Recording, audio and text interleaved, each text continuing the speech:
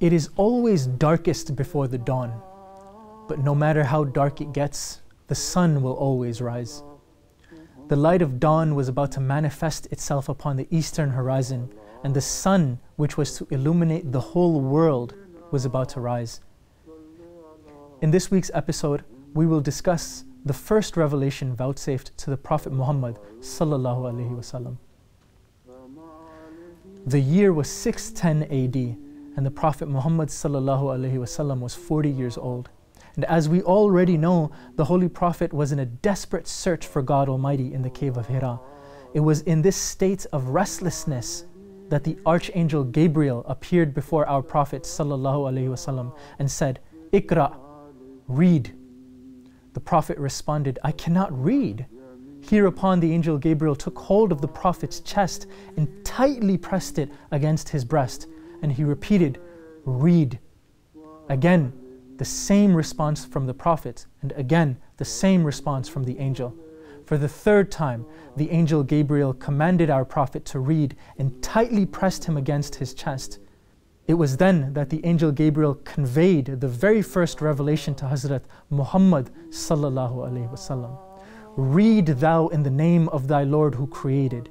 He created man from a clot of blood. Read, and thy Lord is most honorable and eminent, who taught man by the pen, taught man what he knew not."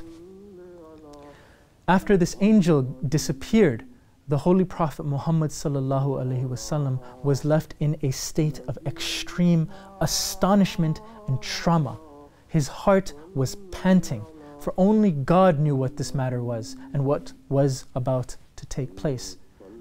Muhammad Rasulullah sallallahu alaihi wasallam returned home to his wife Hazrat Khadija and relayed the events that had just transpired. He said, "O Khadija, I fear for my life."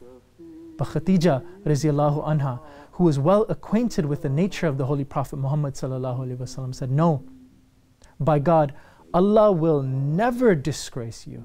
You treat your kith and kin with love. You're truthful. You assist others in discharging their responsibilities. You have gathered within yourself the lost virtues. You are hospitable. You are a helper to others in the way of truth." Thereupon, Hazrat Khadija radiallahu anha took the Holy Prophet Muhammad sallallahu alaihi wasallam to her cousin Waraka bin Nawfal, who was well versed in the scripture of past prophets.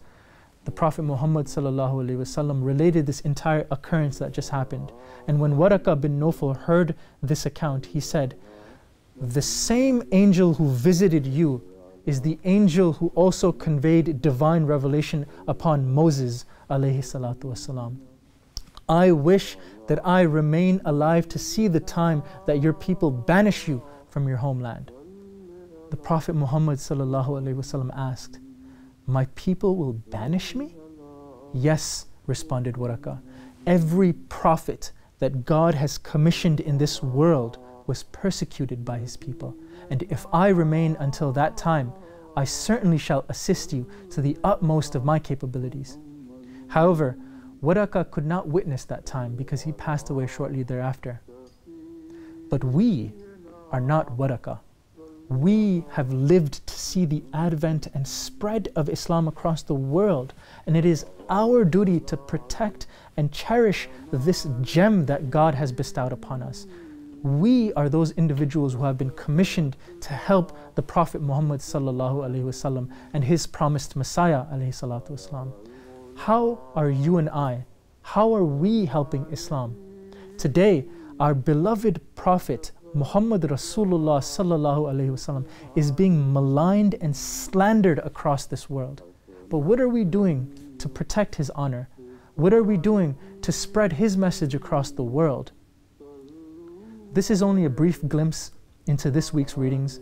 For more information, please refer to the life and character of the Seal of the Prophets, pages 167 to 202. Insh'Allah, until next time.